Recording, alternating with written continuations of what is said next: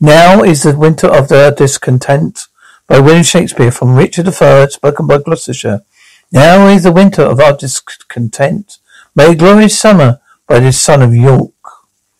From all the clouds that lord upon our house, in the deep bosom of the ocean buried. Now our brows bound with victorious wreaths, our bruised arms hung bar up for monuments, our stern alarums changed to merry meetings, our dreadful marches to delightful measures. Grim village war have smoothed his wrinkled front, and now instead of mounting barred steeds to fight the souls of fearful adversaries, he capers nimbly in the lady's chamber to lustrous pleasing of a lute. But what I am not shaped for sportive tricks, nor made to court an animus looking glass.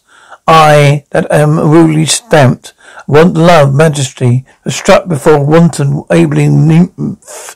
I that am curtailed this fair proportion, cheated of feature amid dissembling nature, disformed, unfurnished, sent before my time into this breathing world, scarce half made up, and so lamely and unfashionable that dogs bark at me as I halt by them.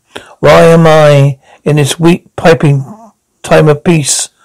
How to delight to pass away the time, lest to spy my shadow in the sun, descent of my own deformity. Therefore, since I cannot prove a lover to entertain thy fair well spoken days, I turn to prove a villain, and hate the idle pleasures of these days. Plots have I laid, inductions dangerous, by his drunken prophecies, libels and dreams, to set my brother Clarence and the king a deadly hate, and once against the other. If King Edward is true and just, am I subtle, false, and treacherous? This day should Clarence closely be mewed up about a prophecy which says that G of Edward, heirs and murders, shall be die false down to my soul here. Clarence comes.